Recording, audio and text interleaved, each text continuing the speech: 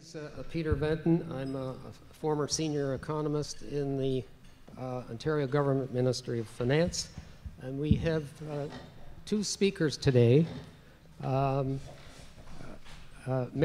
Seccareccia and John Myles, and I'd like to, in view of the fact there's very little time, very briefly introduce Mario, our first speaker.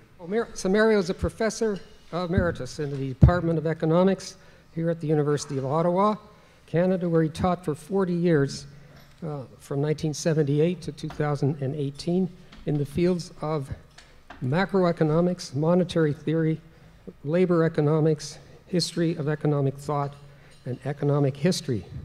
And if that's not enough, he's also made many presentations in political economy, which covers the areas not only of economics, but political science and sociology. And that, in some quarters, is regarded as a rare lost art. So, without further ado, I'd like to introduce Mario Seccareccia.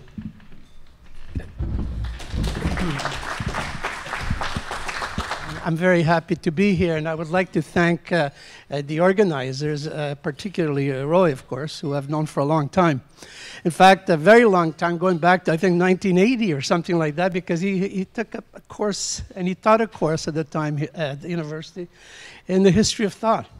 So there's a long kind of connection, I would say, and I'm very happy to, as I said, to be here in this group especially.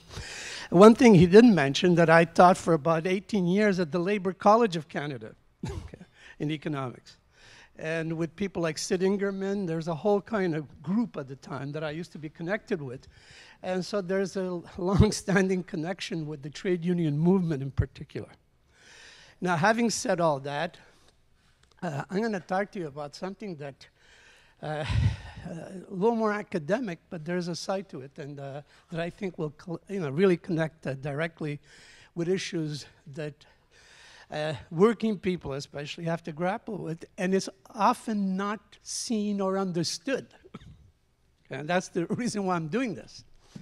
Over the last, I've been working on issues pertaining to monetary policy for quite some time. But over the last year and a half, approximately, I got involved as soon as as I was retiring, literally. I decided that I would do something different, in addition to what I usually do, okay, which I still do in a sense of research, write, I edit the journal, I mean, all kinds of stuff. But at the same time, I got involved with trying to change the mandate of the Bank of Canada. And, this sounds like a little bit ambitious, yeah? Indeed it is. I mean, I certainly wouldn't want to, suggest that it's an easy task at all. But during that whole period, since I wrote up a petition, basically, a declaration, okay, and got assigned by a bunch of us. In the initial round, I took about 10 days to collect about 60 or so signatures at the time, which I thought was enough, and we sent it off, and I sent it off to the Minister of Finance, Bill Marneau. Now, he never acknowledged this for a while, but then finally I did get a letter, and eventually we actually met with our group, was a delegation of us. So I met with Marneau. I also met with, subsequently last April, she invited me because she's in charge of this whole issue of how to steer and, the discussion over the mandate of the Bank of Canada. In this case, with Carolyn Wilkins, who is the deputy governor there, or first deputy governor, whatever they call themselves, there at the Bank of Canada. And it's been actually an extremely interesting experience, and I'm going to say something about that at the end. But the issues that I'm going to be talking about have to do with something that, as I said, normally we do not even connect. And this has to do with globalization, and I say their monetary policy of inflation targeting. Now, I have for you 3 issues that I'm going to cover that pertain actually to stuff that I sort of researched over the years, and I just sort of pulled it together, in some way here to give you some logic to this whole thing and how they connect. One, of course, has to do with the whole issue of globalization, trade here in particular that I'm going to talk about, okay? And how that ultimately conditions, as I'm going to try to argue here, not so much conditions just the labor market, which it does, and many of us here could attest to that literally, okay? But also, more importantly, it conditions macroeconomic policies of governments, of the state, okay? In other words, they get into a mindset, okay, that is going to affect the way they will conduct macroeconomic policies. And by macroeconomic policies here, well, it's essentially fiscal, but I'm going to spend mostly monetary policy, okay? Second thing I'm going to do, of course, has to do with the nature of monetary policy. Often, when we're presented that, it sounds like almost a technical thing that nobody really understands. It's a lot of smoke and, whatever you want to call it that is thrown at us, okay? But there's never really a sense of how it connects with our reality, okay? And what I'm going to try to show you, how critical monetary policy is in conditioning income distribution. A lot of what all these debates over income distribution are all about have, in part, to do with the way we have conducted monetary policies over the last 40 or almost, well, since the 1970s, literally. And then at the end, I'm going to just say a little bit about what I've been pushing, or peddling there, whatever you want to call it there. In this case, in order to have some influence and some change, because there are winds of change, okay, that it also are affecting, and in this case, the whole question, or affecting all the debate over monetary policy. So let me begin with globalization. Now, some of you will need probably well, I don't know if you'll need a telescope, but at least for me there. Yeah, I'm going to say something. Actually, I wanted to put that to remind myself. I don't know if Mel Watkins is around here today. I thought he might be coming, but he may not be here. But Mel, together with Paul Phillips, well, the late Paul Phillips, he passed away some years ago from the University of Manitoba. In 1987, we wrote up a statement. And well, in this case, against the free trade agreement at the time, at the FTA. And we raised a number of issues. Now, none of us were in principle against freer trade. But we are actually attacking it, first and foremost, because we're saying it's not even a trade deal, really. Okay? It was something else. Okay? It was an investment pact, it was an oil pact, there's all kinds of aspects to it that we raised. But in itself, of course, we weren't against freer trade as long as certain conditions hold. And this is what I want to talk about here briefly to begin with. Now, what are these things? And this has to do with the myths, I will call it, of the free trade view of the world and the facts about it. Now, the myth about it is embedded, or sort of it's connected with the so-called principle, some of them call it law, of comparative advantage. In actual fact, I would say it's not even a law, it's a truism, meaning it cannot be wrong if you take the assumptions as they make it out to be. How could it could refute it? It's impossible. Okay? Why? Well, because it simply says the following thing. If we remove barriers to trade and all that, and we specialize in whatever we're relatively best at doing, meaning that we're more productive at doing, if we shift our resources towards those sectors of the economy that are therefore more productive, the traded goods sectors that will become, okay, then of course you're going to get more of everything. Now that's not a... as I said, it's a tautology, basically. If this, then that, you can't deny it. Okay? But the premises upon which it is based, one can't. And what are the premises? Well, literally going back to the 19th century with Ricardo and all that, what we find, of course, is that the key assumption here, which is full employment, is rather something that we should be concerned about, because if they start with that premise, yes, if we redistribute, our economy in such a way as we're going to do whatever we're relatively better at, yeah, sure, it'll be the nirvana here. Okay? And also, there's no capital mobility here in the original formulation of it, which is another important thing to kind of remind ourselves about that. Okay? Now, what does it predict if we would do this? Well, of course, as I'm saying to you, the answer is simple. One, overall productivity, output per head, and they're ultimately, because we're going to get the benefits of that in terms of consumption per head, okay, will rise as a result of that specialization.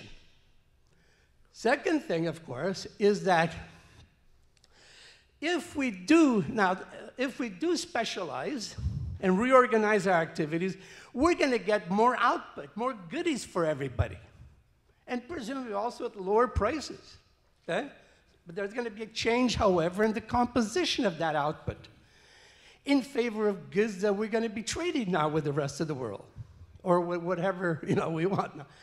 Now let's look at the stylized facts, I call them, about what actually this entails. Now I'm going to skip this one. It's harder to see, but we could see with the graph. I did it every 5 years there, but I'm going to do this one. I just had it from an article, so I didn't update the data, but it's not hard to see from that alone. I have on the axis, one is the exports as a percentage of GDP. This is for Canada. Actually, I should be careful here. What I did with this data, I regrouped the 3 NAFTA countries at the time. Okay? So I regrouped Canada, US, and Mexico, combined all their production, their GDP measures, okay? Combined also all their exports, pooled them together, and said, well, that whole area, now that whole free trade area, quote unquote, what was happening to it as the share of exports rose?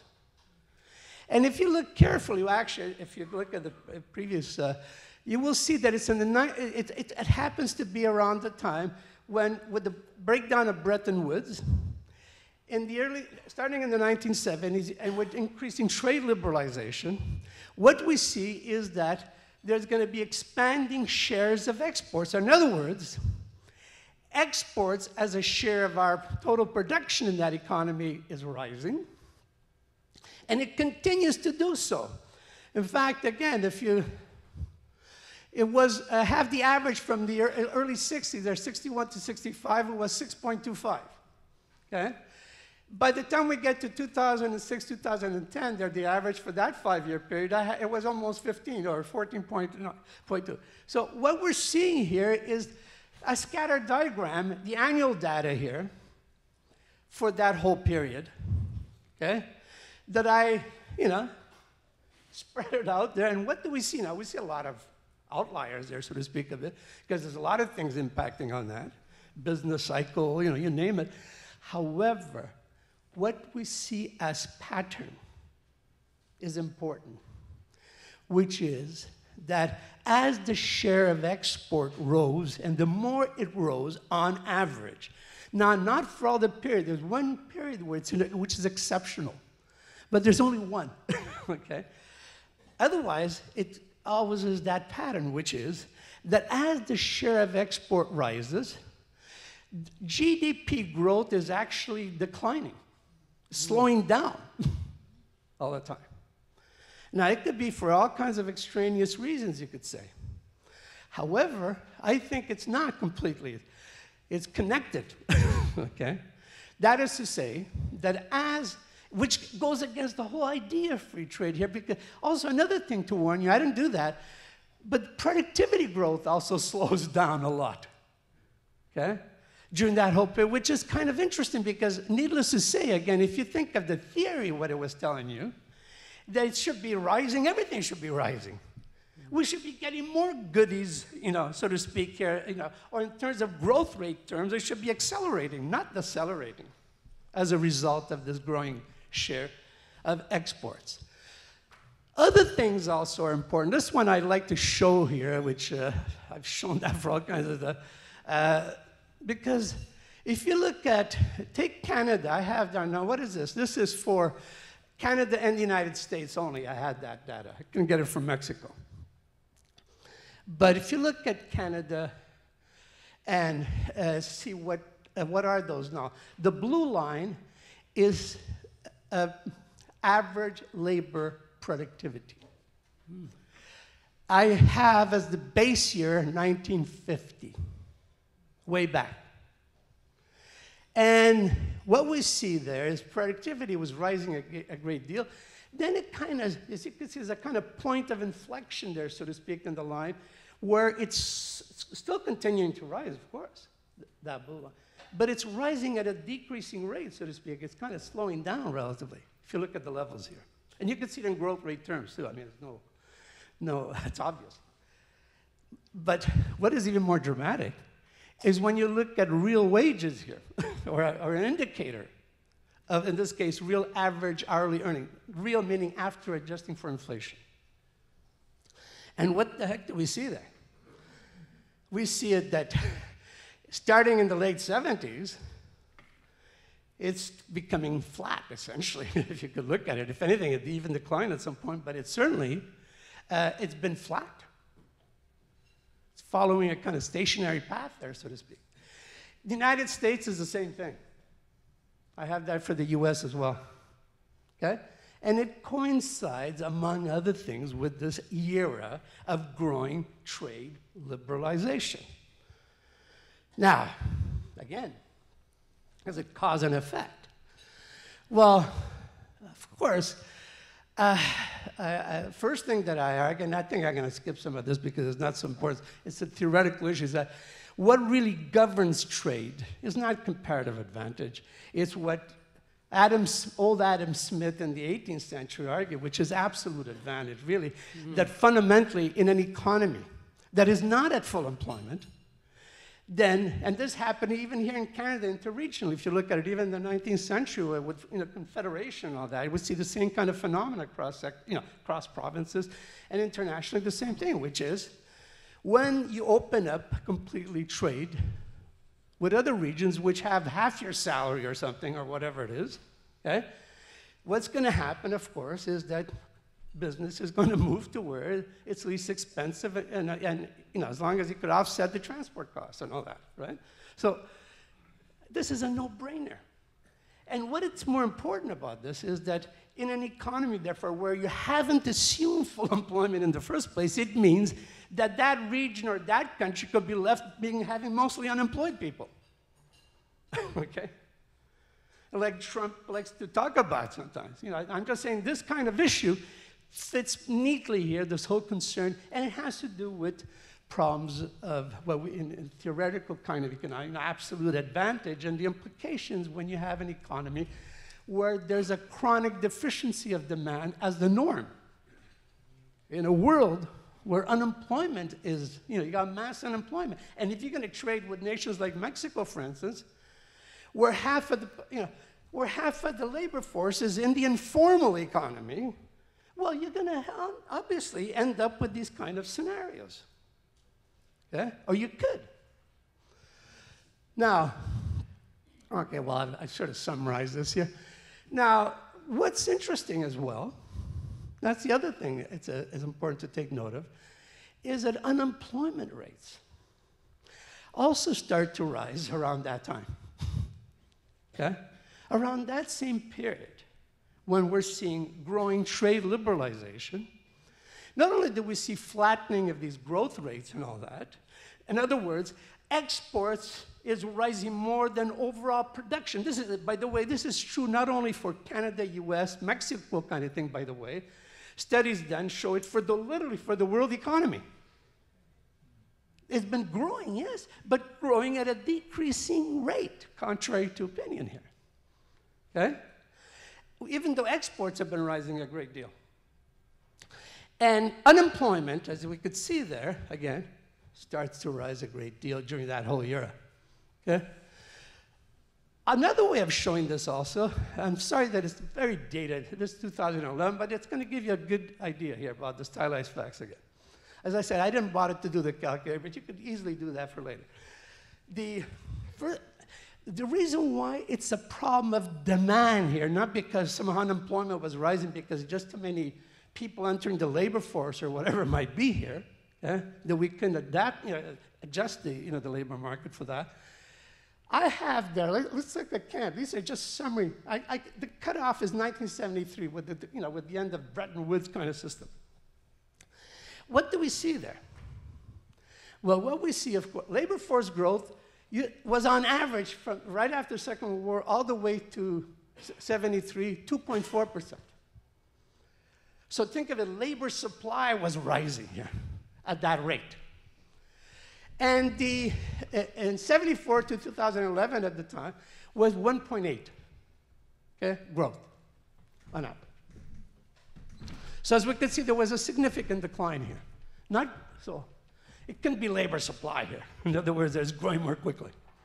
Then we need to absorb them. Productivity growth. Now that's an important one to take note of. Productivity growth is the rate at which industry, in a sense, if we had a given demand for products, given output, therefore, that you're going to produce, industry would, in a sense, be shedding, on average, labor at that rate, right? So look at it in the early period there. The growth rate was 4%, productivity growth on average. The rates that we could only dream of nowadays. However, look at productivity growth after 73, okay? 1.4%. Now, what is that telling us? If demand had been, if demand would have been growing at that rate, okay? Excuse me, if demand would have been such that we would have, let's say in this case, if demand would have been growing the way it had been growing during the early post-war period, we would have been able to, we would be facing labor scarcity after 73. But instead we see growing unemployment. Now, what is the reason for that? Well, if I got 5 minutes, I'm going to have to really move ahead here. Yeah. And what we see here, and my argument here, the connection, there is a direct connection because obviously trade liberalization means that certain sectors of the economy are going to be hammered, they're affected, especially the unskilled workers are the ones who paid a great deal of this because you're competing with others out there. But there's also been another one, which I think is critically important. I would argue it's more important than the one about just direct competition among workers kind of thing.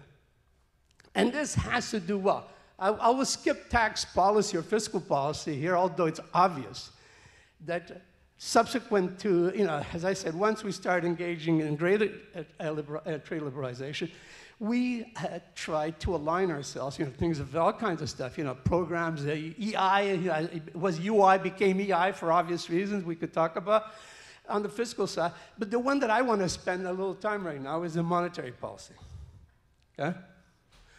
And the one that, as I said, is the most innocuous one, so to speak, that we never consider, but also the one that the left, at least, I don't think understands very well. And now, I'm going to jump a little bit, except for the fact, I'll just very quickly, I'll skip a lot of that, which has to do with, in the early post-war period, there was a commitment on the part of the state, sort of Keynesian-type policies. I won't say they were fully committed to full employment in this country. No, but certainly much more so than what happened subsequently. And why is that, is the issue? Well, because we became more and more obsessed about the need to be competitive. When you're opening up trade, you got to worry about your competitiveness position. So it's going to affect your fiscal policy, your tax policy, it's going to affect your expenditure side, but it's also going to affect the way you conduct monetary policy. And guess what? It is in the 1970s again that it starts. And by 1991, look at the year, 1991, when we officially adopted inflation targeting, okay, that this coincides after the FTA and all that. And what we have here now is a commitment to do what? Well, basically, what we see here, and I'm going to, as I said, I'm going to jump a lot of this, which is that the way in which we start conducting monetary policy was that, first and foremost, we abandoned altogether all other possible goals and replaced it unofficially, by the way. Not officially, because if you look at the preamble in the case of Canada, with the preamble to the Bank of Canada Act, we have a lot of stuff in there in terms of goals than just inflation that they should be concerned about, including employment, growth, et cetera, et cetera. Yet, as we know, starting in 1991, but it began much earlier, by the way, it started literally in the 70s. We became obsessed with one goal here, single goal, which is to combat inflation, to be concerned about inflation. And we did it in a more rigorous way, quote unquote, okay? By the time we got to the, when we, as I said, after the FTA, in 1991, we officially adopted inflation targeting, right after New Zealand, in 1990. And what was the idea? Now, how do you do this? Well, in fact, I argue, and I've argued that in a number of papers on this issue, that inflation targeting is a specific type of incomes policy, primarily. It's an incomes policy that pits one group against another.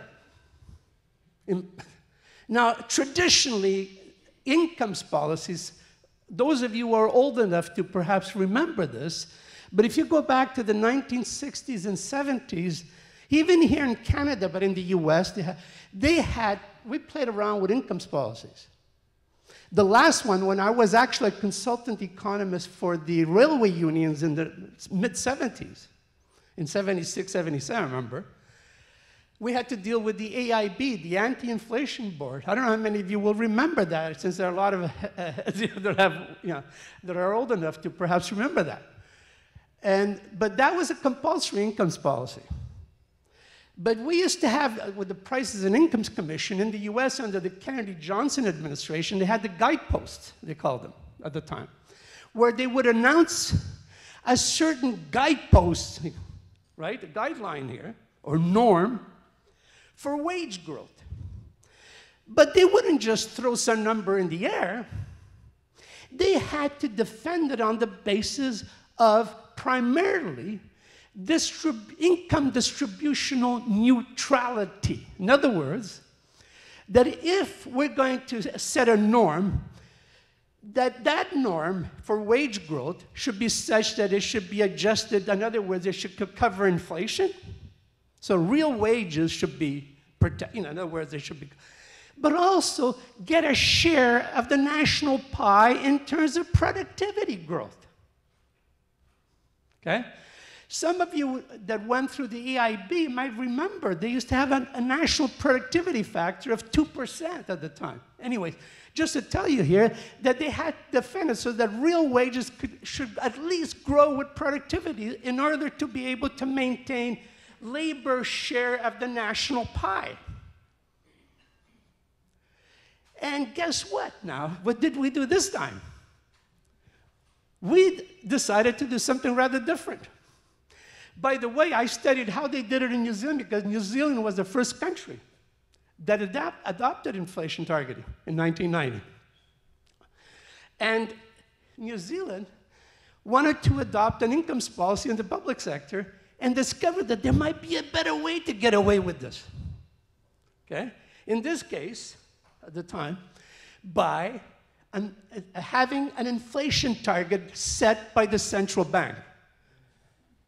Now imagine all of a sudden it's the central bank, something nobody contests. As you know, if you look at the ranking, who's believable, and who you should trust the most, central bankers still remain extremely high. And therefore, if you get this kind of thing coming that we should reach a 2% goal, and that becomes the norm, that all sounds very good, right? Well, guess what? There's something wrong with that. If you announce, let's say, as we have right now, because all of you, I'm sure, would know that we've been following more or less, if you're in the trade union there, you would know right away, which is that wages, nominal wages, are growing more or less with the inflation rate. As we saw actually with my line there, as you can see, it's pretty flat. So in other words, real wages are stable, more or less, but they're not growing. So going back to our earlier graph where we had this bifurcation between productivity and real wages, what's been going on there?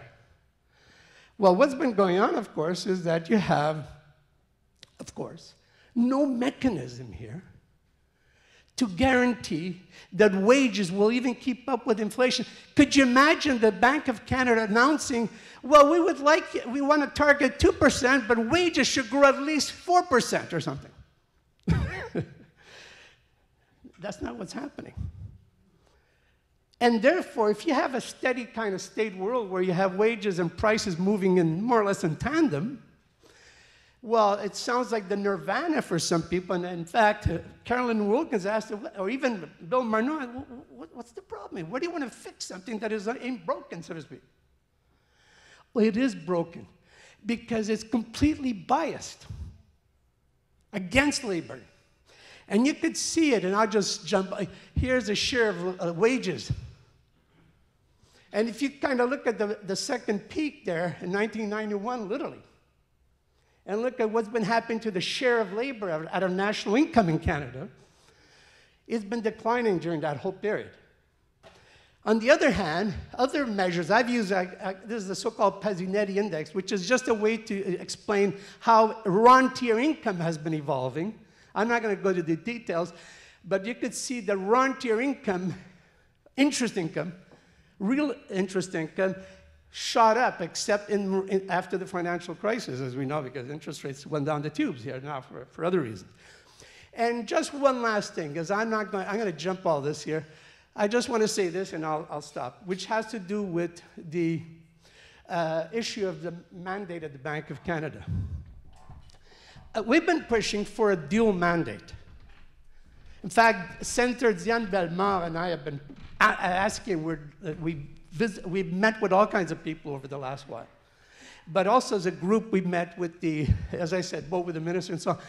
And I recall what Carolyn Wilkins said to me. She asked, when I mentioned the whole issue of income distribution, she felt puzzled because she says, well, at the bank, we feel that we are neutral with respect to income distribution issues.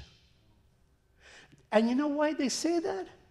It's because they look at interest. When they raise I said, well, that's funny. I said, every time you raise interest rates, it raises costs, yes, but it also raises the income of some people. So they look at it as a cost, an implication in terms of how it impacts on investment decisions about, borrowing, et cetera, but they don't look at the income side. So I'll leave it there, and we could take questions afterwards.